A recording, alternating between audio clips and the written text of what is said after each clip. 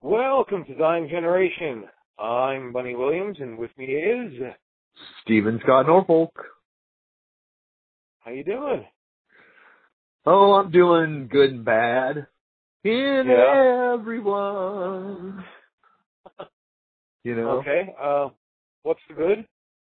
The good is I found out that I'm getting my first disability payment on the 17th of December. Yeah. But it doesn't say anything about my back pay. It just says my monthly amount. Was that how it was whenever your girlfriend got disability? Or do you remember? I don't remember that part. Okay. So I'm worried that I'm not going to get my back pay for the last 6 months. I kind of remember the back pay being like kind of a surprise. Oh, okay. Like we didn't know we were getting that. Okay, well hopefully it will be. But my, first payment December 17th, so. And, that's, first day not smoking. Yeah. Yeah, trying to quit. Gonna do a cold turkey. So far so good, I haven't punched any babies. Have you been around any babies? I have not. I have almost kicked the crap out of a couple of dogs, though. You might have to get around a couple of babies just to make sure. Just to make sure I'm not punching them. Yeah. Yeah. But I got a couple of dogs that I'm pretty pissed off at. Yeah. My buddies and my dog. Because my buddy's dog, my roommate, his dog is totally out of control, like homeless dog that listens to no one, who shits and pisses wherever it wants, who chews up everything in sight. Yeah. Who runs to come when its name's called. Right? And my little dog's all, good to go. He's pooping and peeing in the house. Yeah, he's a puppy. He hasn't been trained yet. Right. He's not doing it out of fucking spite though, like my roommate's dog.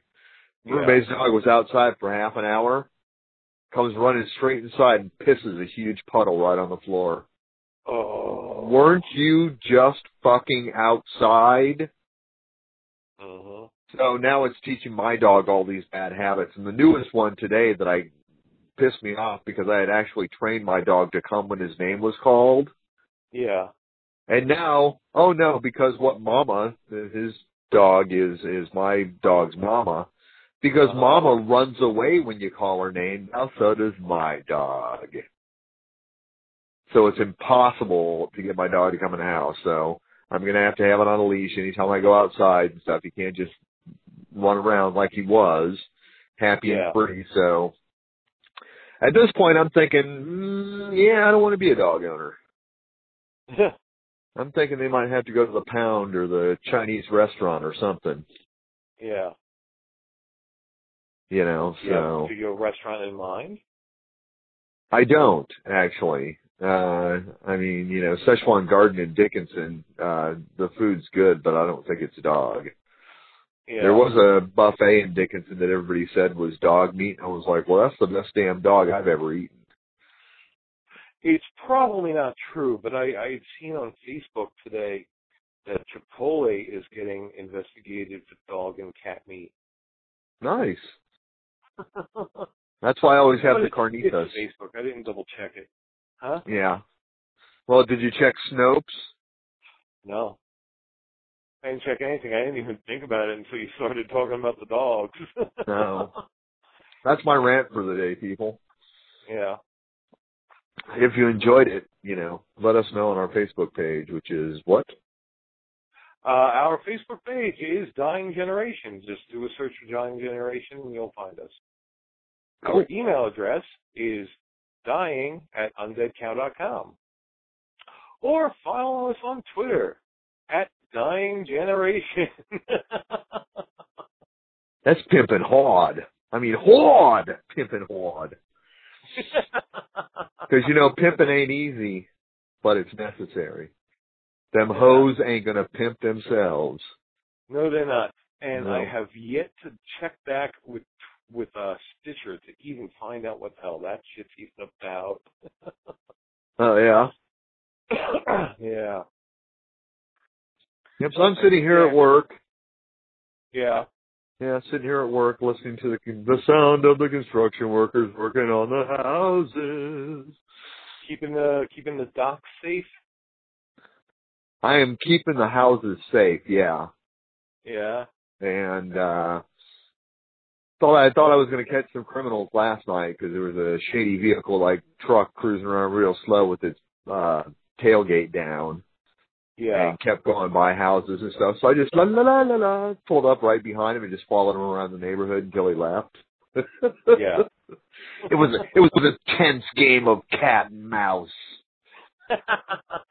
Not really. It was more like just, cruising down the Ave on a Saturday night or something. I did a security job for a little while when I first went back to school.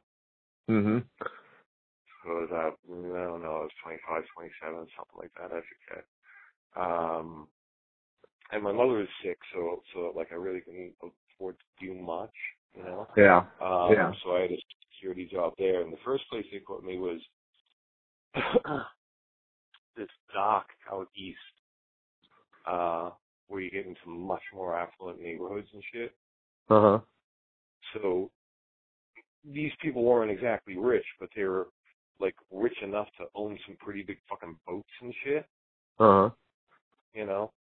And I would show up at 9, which was the closing time of the dock,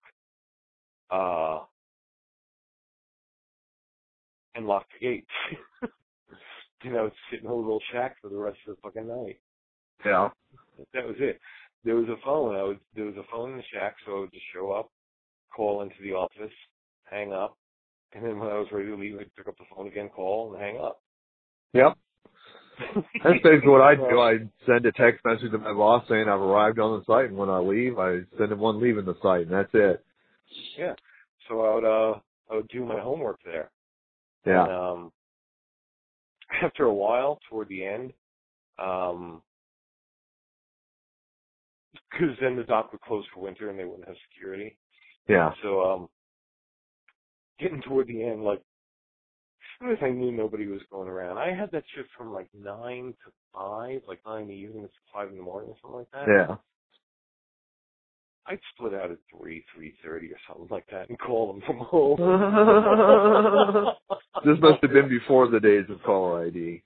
It most certainly was. Yeah, but go ahead. Yeah, then they put me in like a Jewish hospital or a clinic or something like that. Uh-huh. They had patients, but it wasn't like a full-blown hospital. Yeah. And I would kind of be the receptionist. I would just sit at the front desk, hello, who are you, that kind of stuff, got to sign in. But it was overnight, so nobody fucking showed up. The only one who would show up would be whoever my boss or supervisor was. They'd go around and check at the hospital. They didn't check the other place. Yeah.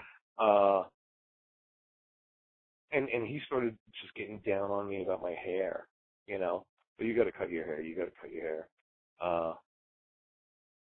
And I was like, okay. I don't plan on it, Yeah. And then one day he comes in and he's like, I can make you cut your hair. And I was like, No, you can make me find another job, but you can't make me cut my hair. and I walked out. I did. Yeah. Nice. I left that place and I was like, fuck you. You were like, you want to see a magic trick? Poof, I just disappeared. Yeah. It wasn't like it was any kind of great fucking job or anything, and I was under a lot of fucking pressure at the time too. Yeah. Well, this pays minimum wage and it's just nothing. I mean, I sit in my car once an hour. I drive around this one part of the neighborhood that's under construction, which is, literally like 4 or 5 blocks square. Yeah. And, watch movies on my phone, listen to audiobooks, read books on my phone, stuff like that. That's totally admissible according to my boss. Yeah. And, have the place all to myself. I don't work with anybody else. Yeah. And, but minimum wage. Yeah. You know, minimum wage. Now, what's funny is he's got two sites. He's got one here in League City, which is South Houston. Hey, League City peeps. And another one over in Manville. Hey, Manville peeps. Bill, our listener, might know where these are. I'm not sure. Yeah.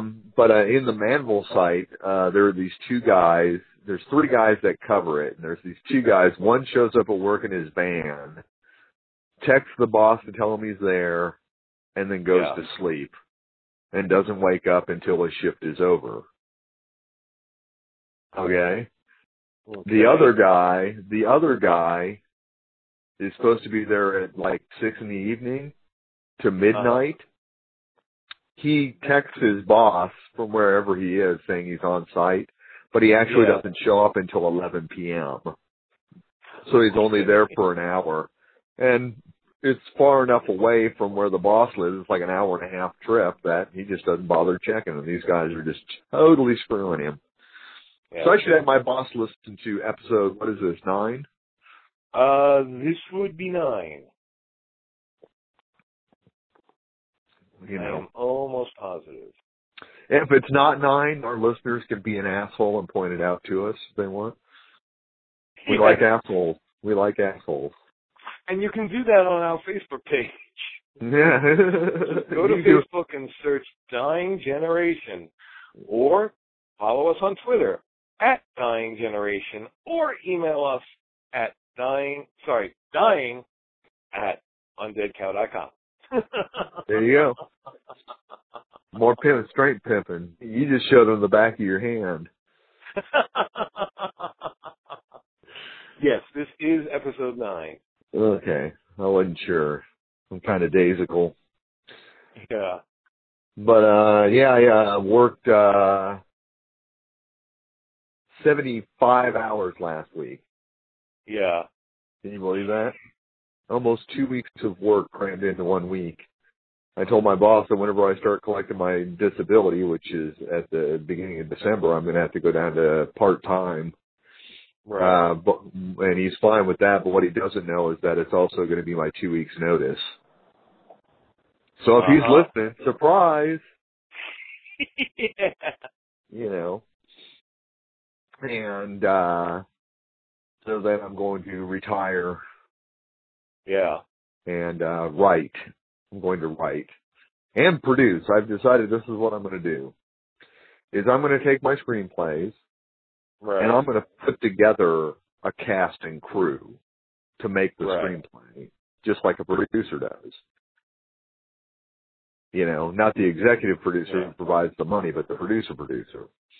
And put the package all together, and then have this investor guy I know go to the investors and find the money, and do it that way, because I'm not going to be able to direct a film whenever I'm on disability. That won't fly.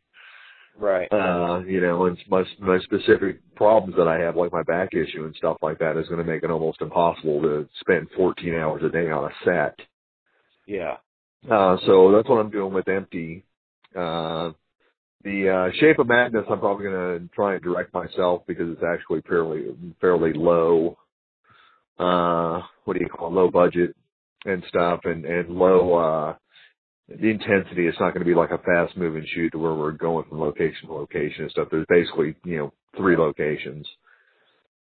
So direct that one, and then, be a producer and produce films, and, take a percentage. And whenever I get to the point that I'm making more than what I'm allowed to make on disability, I'll give up disability and, live off the profits of my hard work, my sweat and toil. Mhm. Well, does that sound like a plan? It does. Yeah. That is really kind of what I am hoping for with Bob, which I'm having a real love-hate relationship with. Why is that? Oh, man, because trying to get this fucking thing off the ground, man. I don't know what to... I don't know how... Without spending money, I don't know how to do it, Yeah. Look, everybody I know has got to know that I'm doing this fucking show by now, you know?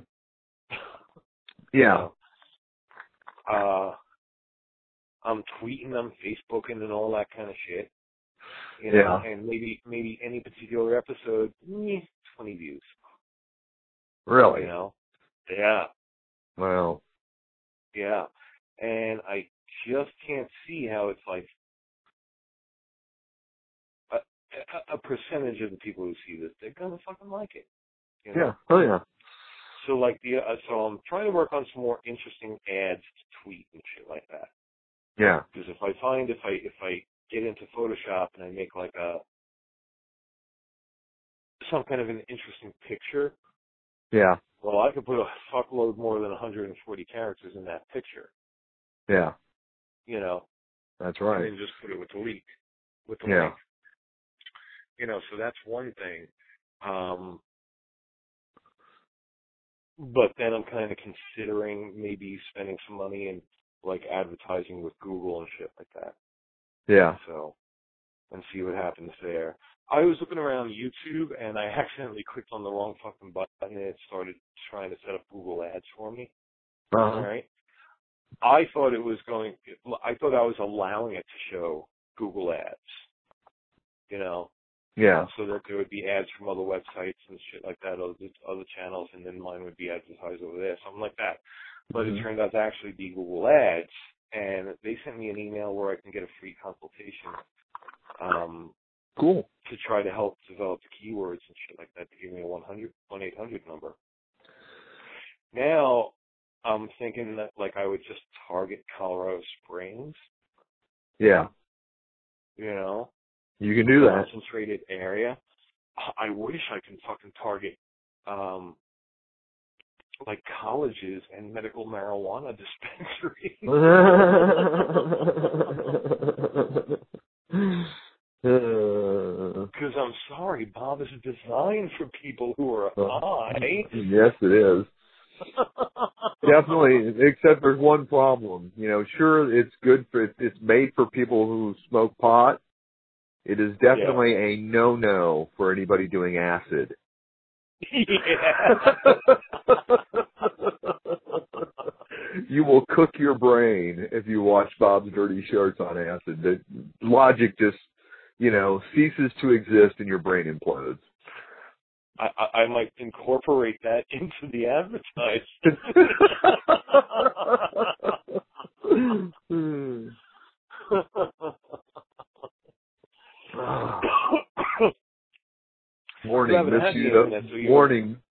Warning, misuse of Bob's Dirty Shorts may result in injury or death. Yes. Yeah. So that's kind of what I'm thinking of doing, you know.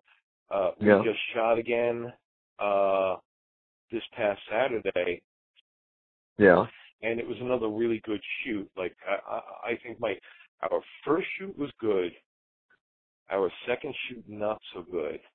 Yeah. And last night is like either as good as the first night or better. Oh, okay. You know, because I just got instead of Jeannie sitting over the couch, okay, where I'm just working to the camera. But I've had a loose script as well. Yeah. You know, so I'll just work off the camera and work off the script. So I really didn't feel like doing it this time because I just haven't kind of been liking it. So this time I had Jeannie sit directly in front of me, and I just riffed for like 3 fucking hours. Yeah. You know, so I think it's coming off a lot more natural and a lot more fun. Yeah. But we came out with 80 episodes worth from that. Nice. That I'm going to work on cutting up. Yeah. You know. And the cutting is easy, man. It's almost fucking mechanical now. Yeah, I just already cut over 100. Yeah. You know. So the cutting goes quick when I can do it. There you go. You have enough content for 50 years, and thank you. It'll go on forever. It'll turn into one of these iconic things, you know. It's been going for, it's the longest running web series in history of mankind. I'll be dead, but. Yeah, you'll be long dead. Yeah. It'll be public domain, Yeah. So that's kind of that there. If it gets rolling, I mean, did you see the video that Tim Gravelin put up? The Jedi? No, I didn't. Okay. He made this video for this woman who wrote a book. Uh-huh. Okay. An ebook. She's like down in Fountain somewhere. The Librarian, the Werewolf, and I. Oh, yeah. I saw that. Oh, God. Yeah. Ugh. Well, it just all of a sudden blew up one fucking day. I mean, he just threw it on his YouTube page and, that was it. Yeah. Bitch can do with whatever she wants with it. Yeah. And, probably because you were probably because people were hearing how god-awful it was. What's that? I said, probably because people were hearing how god-awful it was. Hey, he still made $2,000 fucking bucks off of it. Yeah, there you go. You know what I mean? Yep. I mean, if I could do that, and I think I can, I just have to figure out how to get the fucking word out there. Yeah. Bob can get 200 in a day. Yeah. And then that's 200 per episode. Yeah. There's my fucking living. I make $2,000 a month at my $2,000 a month at my fucking job. Yeah. You That's more than I make on disability. Yeah. More than I make working security. Yeah. So I would need 200,000 views on any single one of those videos. Yeah. And I'm good. Yeah. There you go. I can quit the job. I can keep myself getting taken care of. And I'm including tax and insurance and shit in that 2,000. Yeah. Maybe 2,500. That would be awesome. I mean, isn't that the dream, to live off your product? Yeah. Yeah. I don't want to create great art. I just want to survive off my product. And then actually doing Bob, Yeah. is a balls lot of fun. Yeah, I bet. We have beer on Bob Day. Nice. You got to Bob Day. trouble. Come on, you haven't seen the latest fucking shit, man. It's insane, and some might be a little controversial too, because I just let Bob kind of do what he wants to do, and yeah, he can use language. Can he? And the occasional ethnic slur.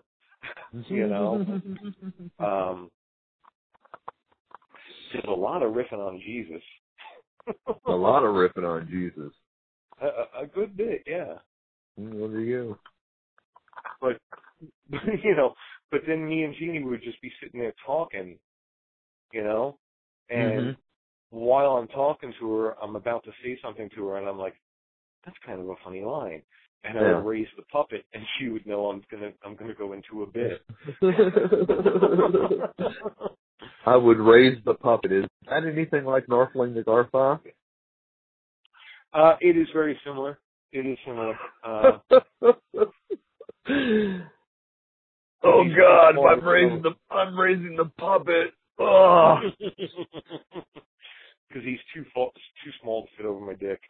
Ah, sure he is. Yeah. Yeah, that's a shame.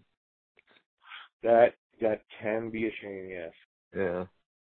That's like I found out I was out with a friend of mine, and we were at Walmart, and they needed to get a pair of shoes, right? Yeah. And so I'm like, I wear a size 10.5, not bad for a guy, not great, but not bad. And I asked him, so it's what size do you wear? 9.5, or no, 8.5. 8.5. And it was like I had to bite my tongue to keep from going, God damn, your penis must be small. It was all I could do not to spurt that out. Yeah. It was funny. But I was like, wow, 8.5. That's crazy. Do you have Celtic feet? Because mine are like almost classic Celtic feet. Which is They're what? very Hobbit-like. Hobbit-like? Yeah. Oh. So, like, if I can get a triple E, I would wear a 10.5. Yeah. But normally I have to get like 12s or 13s. Yeah, I wear a 10.5 wide. Yeah. I have to get wide, otherwise my bones are completely crushed. Yeah. And I have Edwards disease, as I understand it's called. What's that? Where your second toe next to the big toe is longer than your big toe. Oh. Yeah. It's called Edwards disease. I did not know that was called anything. Mm-hmm. It's called your feet fucked up. I certainly didn't know it was a disease. Yeah, I know, right? Everything's a disease now. You know? I mean, for God's sake, how long has the term shopaholic been around? Yeah. You know? That's got to be a good 20 or 30 years now. That's what I'm saying. Yeah. It's a disease. You're a shopaholic. You need to go to Shopaholics Anonymous. Or Kmart. One or the other. Yeah. Exactly. But so things with the girl aren't going so great. No. Did I tell you I told you my crazy story about the little short blonde haired chick, right? About reading me the Lion Act. Wasn't that last episode? Okay. Yes. Okay, so the young woman, the 19-year-old,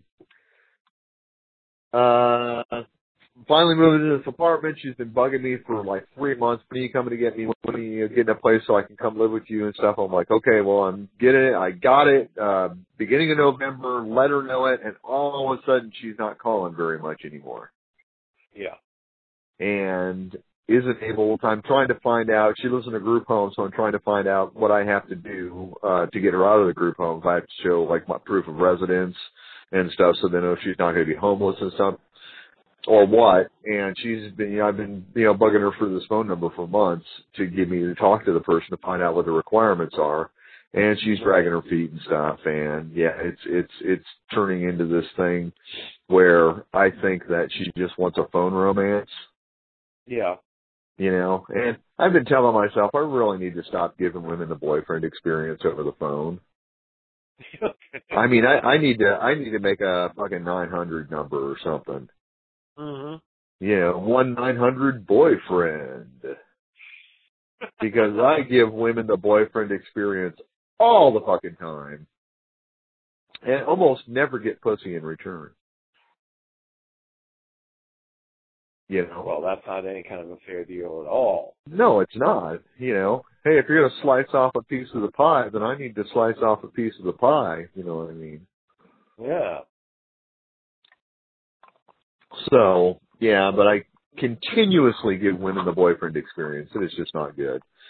I'm trying to cultivate that aloof asshole, I don't really give a shit about you if you're giving me pussy kind of attitude. Yeah. But I'm just such a nice guy, and I care, and I like women, and they're nice, and I just can't stop it. You're kind of whining. I'm just saying. Oh, am I? Oh my God, like totally. I'm like so sure. See, that would be an episode. That would be an episode of Bob's Dirty Shorts. Uh-huh. Uh-huh. There you go. Oh my God, back of those toenails are so gnarly. Yeah. In fact, I just released one like that this week. Did you? A Valley Girl one? Yeah. Nice. From the last shoot. Because I had done a costume change. Uh-huh. And, now for the first one, Jeannie was helping me get in and out of these fucking outfits. Yeah. Because they're teddies and shit like that. Yeah. So, I'm getting out of whatever I was in, and I'm getting into my blue prom dress. My blue prom dress. Yeah. And I was about to call Jeannie, and I was like, come on. I'm 51 years old. I'm fairly intelligent. think I could probably figure out how to put on a fucking dress. Yeah. Wrong. How wrong were you? Well, it was difficult, but I did it. But when I came back and I sat in front of the camera, I kind of thought about just that whole idea, and I was like, Mom, Bob's old enough to put on his own dresses. God. That's funny. That's like the movie Valley Girl. You ever seen that with Nicolas Cage and Deborah fucking Foreman? Oh my God, so fine.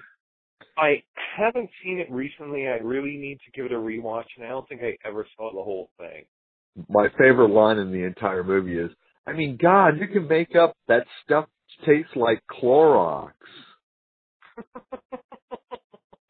I'm like, wow. Yeah, I love that movie. It's one of it is my second favorite film of all time. My favorite film being Marty with Ernest Borgnine from, I think, like 56 or 58. Was the Academy Award winner for Best Picture that year. Written by Paddy Chayefsky, the guy of Altered States fame. Yeah. Mm-hmm. I don't know if I have a favorite at all, man. There are a lot of them in the running, you know. Yeah.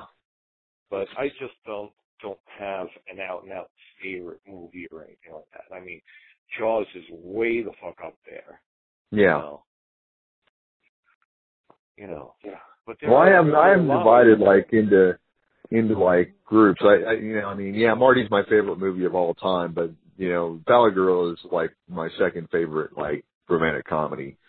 Then I've got, you know, my favorite horror film is the original My Bloody Valentine, you know, and things like that. Yeah. Yeah. So I have lots of favorites. So I guess it's not really my favorite, is it? Yeah, that's yeah. They're my favorites. Like The Exorcist is way up there. Yeah. You know, but you can't put that in the same category as Jaws. I know people call Jaws a horror movie. It's an action adventure movie. That's how I feel about it. Yeah.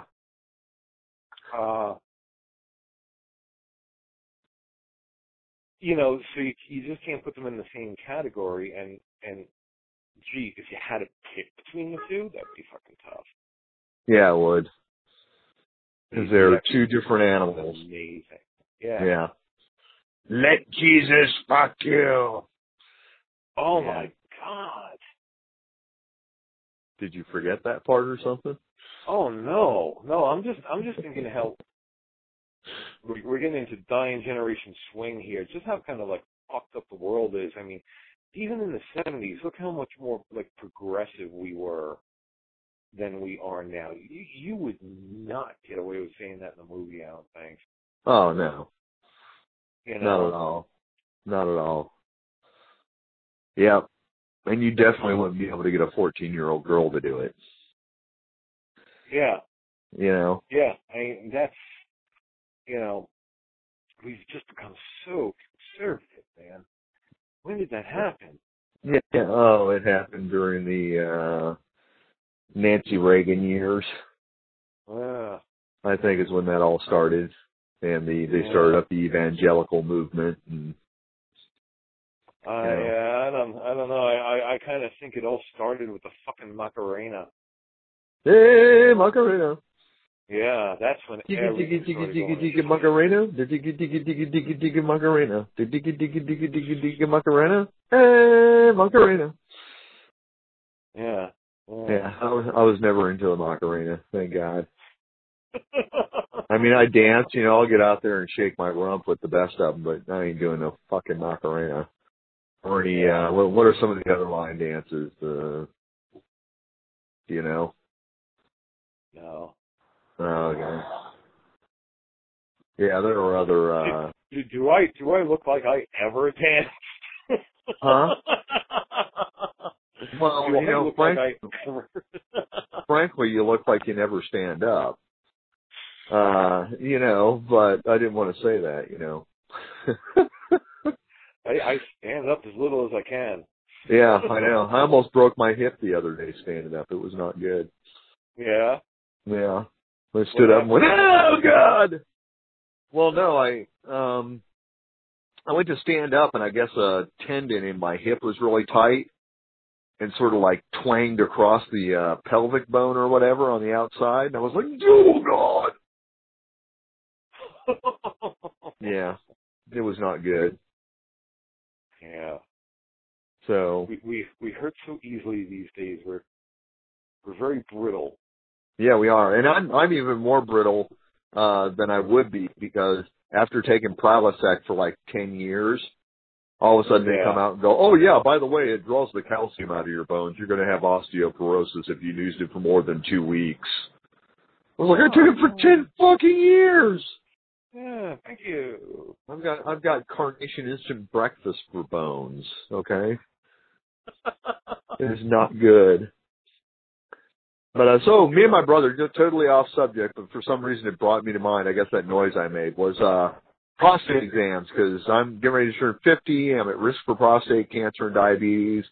And I was talking to my younger brother, Tim, last night, and we were talking about prostate exams. And it was like, my brother Chuck had a prostate exam before I ever had one. He was like, dude, he said, you're not going to like it. I'm like, why? He's like, they stick your finger up in your ass, except they don't just stick their finger up in your ass. They like dig around in your ass, like feeling all over your prostate. He said, you have to do whatever you can to keep from blowing load.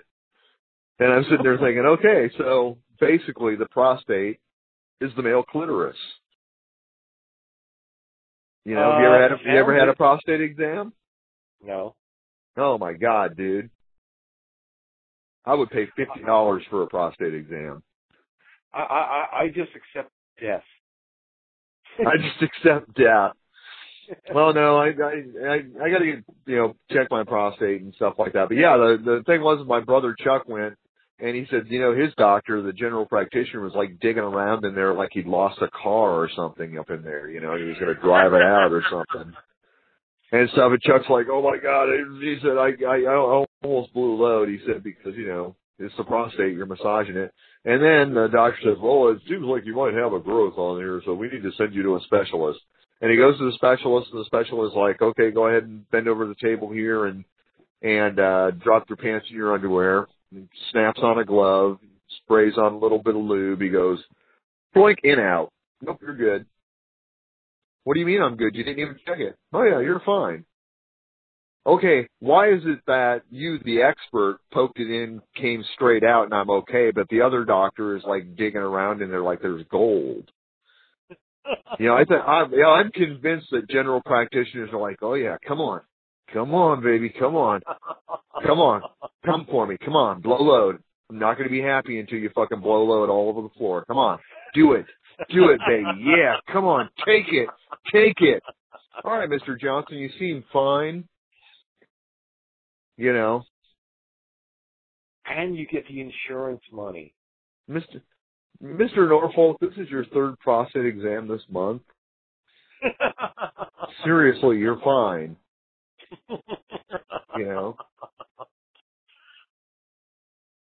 So, I feel like every time I have a prostate exam, I should like bring a bouquet of flowers or something. Oh no, you're on the receiving end, man. No. I'm on I should get the flowers? You get the flowers. I get the flowers, yeah. Okay. I should ask for those next time. All I ever get is a lollipop. Yeah. Yeah. Yeah. Well, you got to be a smart consumer. You do. Shop around. Uh-huh. Yeah. Make sure you're getting your money's worth. If you're paying $150 for a prostate exam, get the full 15 minutes. Yeah, and I want kissing with tongue. Yeah. Go. You want a happy ending? Goddamn right I do. Goddamn right I do. Exactly. Jinx.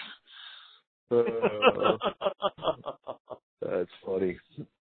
Yeah, we were just talking about that last night, and it was cracking me up. But yeah, the prostate is a male clitoris. So ladies, all our lady listeners out there, if you want to drive your man completely crazy and give him the best orgasm he's ever had, stick your finger in his ass, facing up, and finger that kind of like knob thing right there in his poo-poo hole, and then wait for the fountains to fucking go off like, you know, you're in Vegas. Okay. You know? What woman wants to do that? You know, a woman that wants to make her man happy. I mean, you can wear a rubber glove. We're used to it. You know, we wouldn't want to, you know, get pregnant with a butt baby. It happens. I've been kind of fascinated by that idea since I saw the chicken lady on Kids in the Hall. Oh, yeah. Yeah. That's crazy. You ever, I don't know if it was... There's got to be creatures out there like that. There has to be, yeah. Just like the Russian gorilla man. Yeah. You heard about that? Or the goat man of Choate Road here in Houston. Yeah, really? I'm not even sure there's a Choate Road anymore, but yeah, that was a big thing during the late 70s. I think it was all through the 70s and early 80s that there was a half man, half goat on Choate Road. Huh. Yeah. So, mysteries and wonders, ladies and gentlemen. Exactly. Well, I hate to say this, but guess what time it is? All right. It's time that we wrap it up for this week. Got anything to pimp? I've been pimping all show, man. That's all I've been doing. Go for it. Okay, well, check out my book on Amazon.com, Dreaded Friday and Other Tales, a collection of short stories. The Alleys Ran Red, a horror detective novel. And The Spy in Mom's Clothing under the nom de plume Maxwell Robeson, which is a women's action adventure novella. Ooh, man, rented tongue. And also check out the movie I co-wrote, Haunted Trailer, featuring Ron Jeremy, yes, the porn legend, doing some comedy for you. And look for our new movie called Getting Schooled, coming soon to a venue near you. And I think that's all I got to pimp. All right. So that'll do it for this week of Dying Generation. Talk to you next week. I am Bunny Williams, and with me is... Stephen Scott Norfolk.